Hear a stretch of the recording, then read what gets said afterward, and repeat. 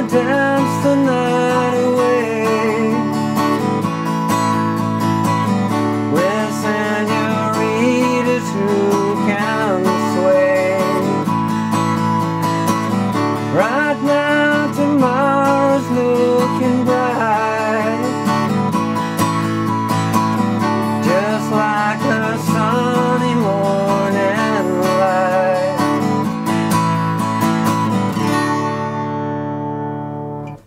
Hey, how you doing? Justin here. Today we are checking out Dance the Night Away by the Mavericks, which is a fantastic song for beginners. It's only got 2 chords, and they're 2 of the first chords I teach in my beginners course. How appropriate. So the 2 chords that we need for this song are D chord and A chord, and if you're not sure about how to play those chords, you want to go and check out the lessons on my beginners course, because it's a bit more about playing the song than how to play the chords. But there's really comprehensive lessons there, all free on the site. Go and check it out. And I definitely recommend as well doing some 1-minute changes exercises where you change in between the D and the A, because before you can play songs you really need to have your kind of chord changes fast enough not to have to stop between strums. Okay, so whenever you learn a song as a beginner, what I recommend you start off with is just doing simple 4 down strums to the bar. So strumming a down on 1, 2, 3 and 4. And really what you're aiming for is to not have to pause the strumming between the chords. Okay, so what you're looking for is to be able to do the D chord, 4 down strums, and then change to the A, but without any stop in between, right? You want that strumming hand to be remaining really consistent all the time. Okay?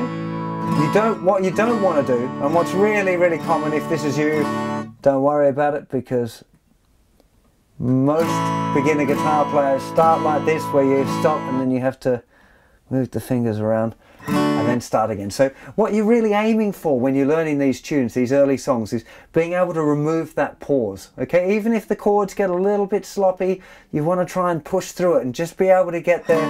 So if I keep the rhythm going, and the chord doesn't quite go right, but we're still there, okay, and then we go to back to the D. That's what you want to do, is trying to keep that strumming hand being really consistent, because it's such a big deal. That having the rhythm consistent is the biggest thing. It's the biggest hurdle, and it's the most important thing to learn as a beginner guitar player. If the chords go a little bit wonky, a lot of people won't notice. The rhythm goes wrong, people notice straight away. Okay, so once you know your D chord and your A chord, the next step is to do exactly what I was doing there, because this song is just a bar of D and a bar of A, bar of D, bar of A, all of the way through the whole tune. So what I'd recommend is you just start with your trying to get the D to the A, just all down strums like that. And then if you can, have a go at playing along with the record. Okay, now I should point out as well, to play along with the recording, the original recording, you need to put a capo or capo on at the 2nd fret. Okay, suits my voice a little bit better to not have a capo, and it's easier for you guys to understand as well. But if you want to play along with the record, you just put a capo on the 2nd fret, and then you move all of the chords up 2 frets as well. It's, you know, there's lessons on using a capo as well as part of the beginner's course, and definitely something that I recommend that you get into doing, because it's fun. You get to play along with the original recording, and that's part of the reason why I teach these nice songs, beginner songs, you know, that you can play along with, because it's great to just get into it, you know. But as well, this kind of tune, because it's so simple, is a nice one to have a go at singing yourself as well. So if you're going to do that, the very intro is just going to change between the D and the A chord. I think it's a 4-bar progression, goes around 3 times, so 12 bars total. And then when the vocal comes in, it's D. Here comes my A chord, this to D, and then back to A. Back to D, right back to A, it should have D, and back to A, to D, 'cause now she's A and I am D. That sounds a little bit funny. The last line of the verse, D, and she can't a thing to D, and back to A, and then we're into the chorus for D. I just wanna A the night to D,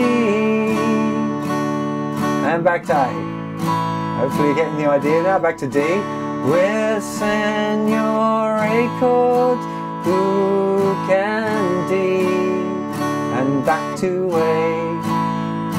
back to D. Right now the E chord's looking D, and back to A, back to D, just like an A chord, morning D, and back to A. You get the idea, just playing along nice and simple with the 4 down strums, definitely before you start trying to play any other, strumming patterns or anything like that. Just keep it real simple. Try and play along with your recording if you can, just because it's loads of fun. It's inspiring to have the whole kind of band around you while you play.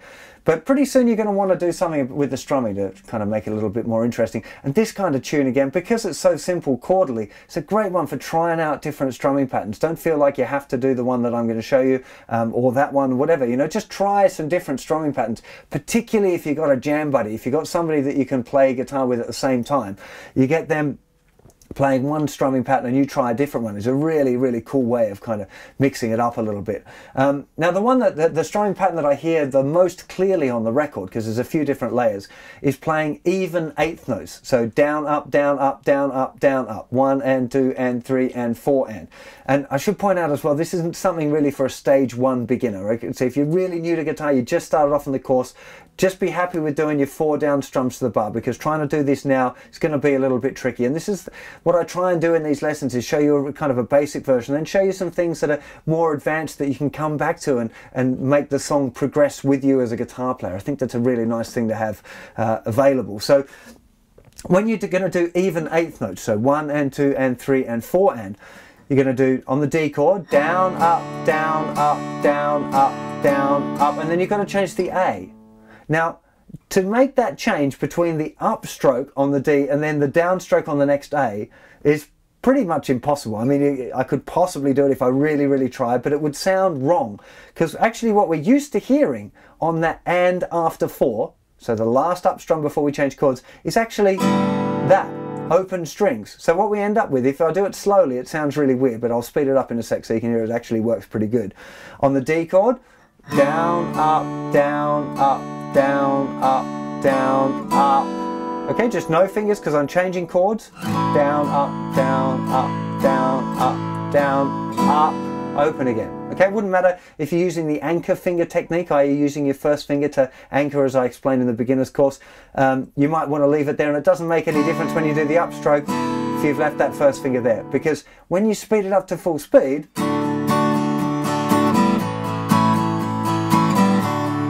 don't notice it. I'm exaggerating it now.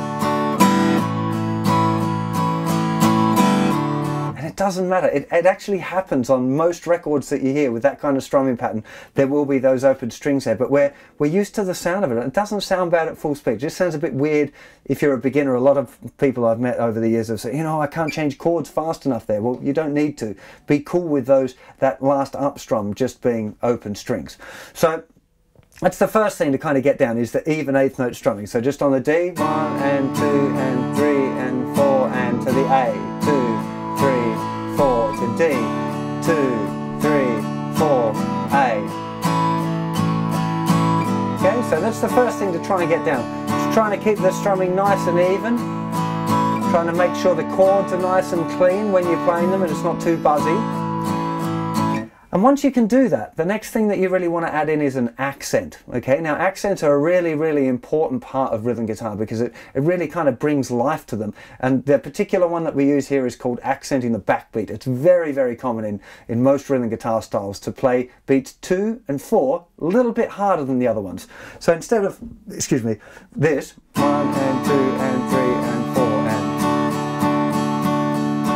I just do it like this with the chord changes. Sounds a little bit kind of flat, but if we start accenting 2 and 4, 1, 2, 3, 4, 1, 2, 3, 4, 1,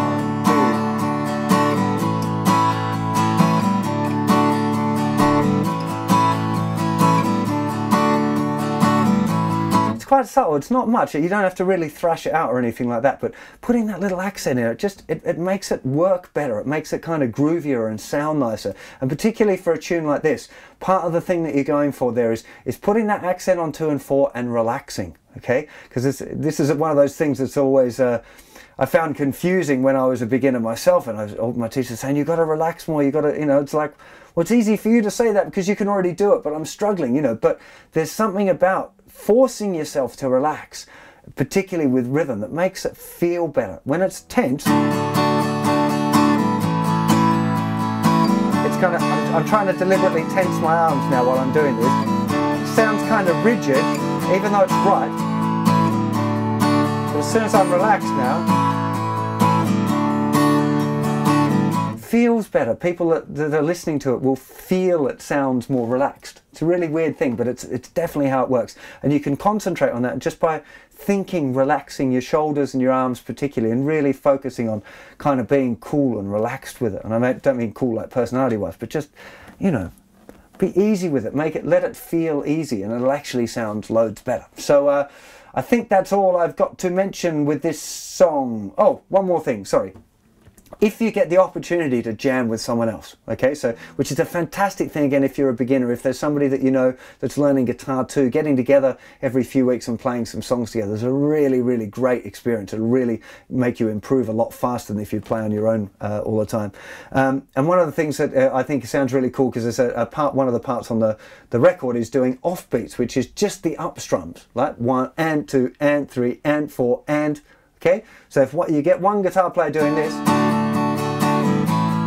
the other one doing this, 1 and 2 and 3 and 4 and 1 and 2 and 3 and 4 and 1 and 2 and 3. So just the ups. Kind of sounds a bit weird by itself, but in conjunction with another guitar part, it sounds really cool. So that's one of the things that you should try out again, you know. And if you get the chance to jam, trying out different rhythm patterns and different ways of playing together at the same time, it's a really, really cool thing to do. So I hope you really enjoyed this lesson, and you'll find plenty more hints and tricks for beginners on my website, the beginners course. Go and check it out. I'll see you for plenty more lessons very soon. You take care of yourselves. Bye bye.